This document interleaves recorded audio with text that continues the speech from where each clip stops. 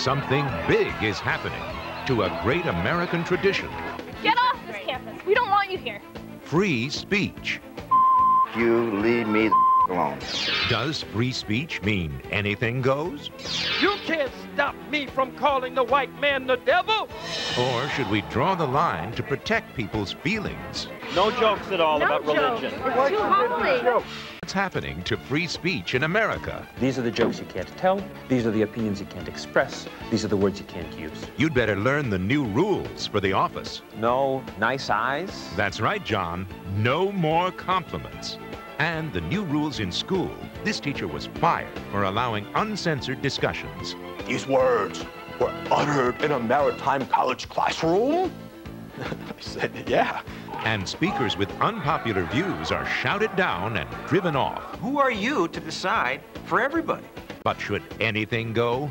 Even books that can give anyone the know-how to blow up a building? That's a fun book. Setting off explosives can be very recreational. This is your chance to find out how you really feel about your right to speak your mind. You can't say that. What's happening to free speech? With John Stossel. In America, over the past few decades, more people in power seem to have come to believe it's their job to stop dangerous speech or hateful speech. Sounds reasonable. Wouldn't that create a kinder, more civil society? But what really happens if you censor speech? Black power! And here's another problem. Who gets to decide which speech is stopped? You can't stop me from calling the white man the devil. Khalid Mohammed's a racist who in the last 2 years has organized rallies in Harlem he calls the Million Youth March. It wasn't a youth anything, it was a hate march. New York's Mayor Rudy Giuliani said they could not march because they're a violent hate group. But oh, no good Giuliani is afraid of young black men and women hearing the message of black power. Harambe!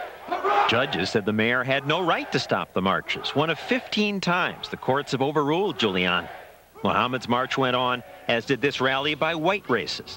And when the mayor tried to stop this taxi protest, hundreds of cabbies just got out of their cars and marched into the city anyway. Giuliani's a danger to America. He's trying to tamper with the American Constitution. Giuliani wouldn't talk to us about this, but to give the mayor his due, the city's in great shape today. Crime's been cut in half, and the streets, where fewer people are screaming at us, are more pleasant.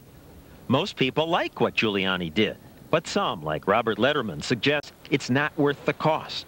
Real quality of life is not about not being bothered. It's about civil liberties. It's about freedom of speech. Letterman's a street artist who sells these pictures portraying Giuliani as Hitler, making New York into a police state. For doing this, says Letterman, he's been arrested dozens of times. You're going to arrest me for what exactly? Blocking the sidewalk. Officials say he was arrested for things like disorderly conduct, not for his artwork. But Letterman claims the cops told him it was because of his speech. While they're putting the handcuffs on me, they're saying, hey, you know, we're really sorry, Robert. We know you didn't do anything illegal, but that's our orders. Police wouldn't even comment on that.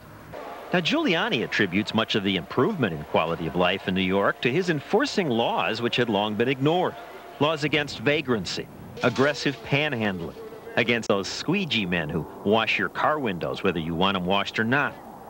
Letterman and others argue that those activities are forms of free speech too, so Giuliani had no right to curtail them either. You know, people are happy that people aren't stopping us on the street and saying, spirit change, spirit change. We like that, and you're kind of like that. You're spreading your stuff around here. Actually, I'm taking up about 2 inches of the sidewalk on my own car. But to answer what you're saying, people like what Giuliani did. People liked what Hitler did. Does that make it right? The only reason I'm being arrested is because of the content of my message. The danger is that if government decides when people may speak, that can lead to tyranny.